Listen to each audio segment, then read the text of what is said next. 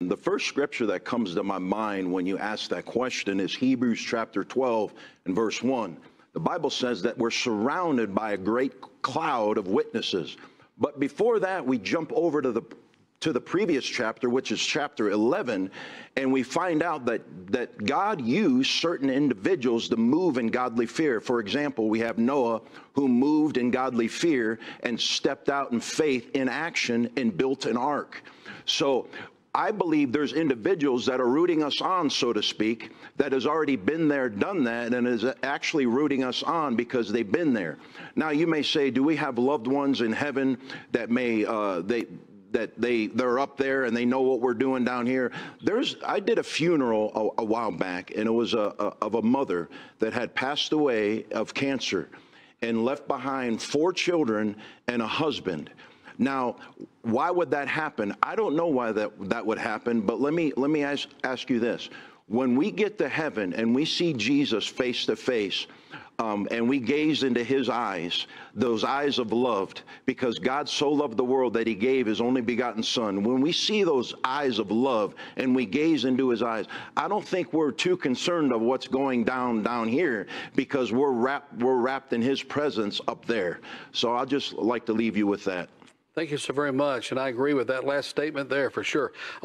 Yes, thank you so much for that question. I've been hearing a lot of faith without works is dead, being alone, and that is so true. I remember before I stepped out into full-time ministry, I remember I prayed to the Lord. I said, Lord, I'll go where you want me to go. Lord, I'll do what you want me to do. Yes. I'll say what you want me to say. I'll be what you want me to be. Not my will, but yours be done. Yes. Just tell me to go, Lord, and I'll go. And I heard the Lord say these words, and I'll never, ever forget it. It marked my ministry. He said, son, what happens in your prayer closet needs to leave your prayer closet. I'll move when you move. And now our church is called the Move Church, because for so long I was sitting asking God to do something, but in the big picture of things, God was literally waiting on me to take the first step of faith and do what he wanted me to do personally. Now, God will never deviate from this word. He will always stay true to his word, because in him there's no variance nor shadow of turning, and he's not a man that he should lie. But make sure it lines up with the word of God. But know that faith without works is dead, being alone. Because you can sit in your chair and say you got all the faith in the world, but never get off that chair and do something and go for God. Let me encourage you to go for God, because I feel that in my spirit. Go for God and do what he's instructed you to do, and never, ever, ever quit. Thank you so much. Why was one of the Hebrew bearers killed? Because he stumbled and touched the ark. Well, let me answer that question just like this. Our disobedience and lack of instruction that we do not only affects us, but it affects other people. So sin has consequences. Our disobedience has consequences. Yes. And that's just what happened. And so also you can look at Adam and Eve. There was consequences there. Sin came into the picture. And the very presence that Adam used to walk in, which is the Ruach, the breath of God, yes, the wind of God, he is now hiding from the very presence that he used to dwell in. So I'll just say it like this. Our disobedience to what God has instructed us to do not only affects us, but it also affects the lives of other people. And we can also look at Jonah's life. His disobedience not only affected him, but it affected a nation. When he was swallowed into a belly of a whale for 3 days. And so I'll leave you with that. Our disobedience not only affects us, but it also affects the lives of other people.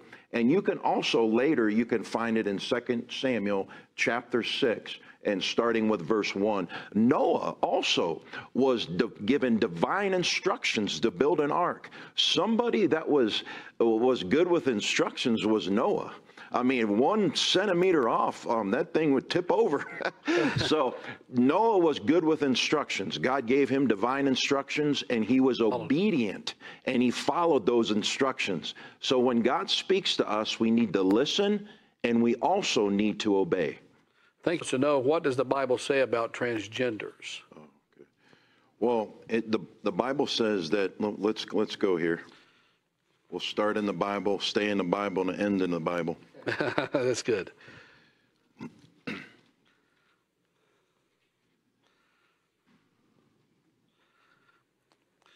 And that's the right thing to do, is to start in the Bible, stay in the Bible, and end in the Bible. Thank you so much, Pastor. Well, if you can, the first marriage instituted was in Genesis chapter 2 and verse 22 to 23. And so I'm going to read that to you. It says, "Then the Lord God formed woman from the rib, then had taken out of the man, and he brought her to the man. The man said, 'This is now bone of my bones and flesh of my flesh. She shall be called woman, for she was taken out of man.' This is why a man leaves his father and mother, and the two are united to his wife, and they become one flesh." So the definition of transgender is not in the Bible. The definition of marriage is in the Bible, and that's between one man and one woman. And so also, why would you want to alter the way God had made you and designed you from your mother's womb? The Bible says in Jeremiah chapter 1 and verse 5, it says, "Before I knew you in your mother's womb, I formed you and I knit you together." And so I'll just leave you with that.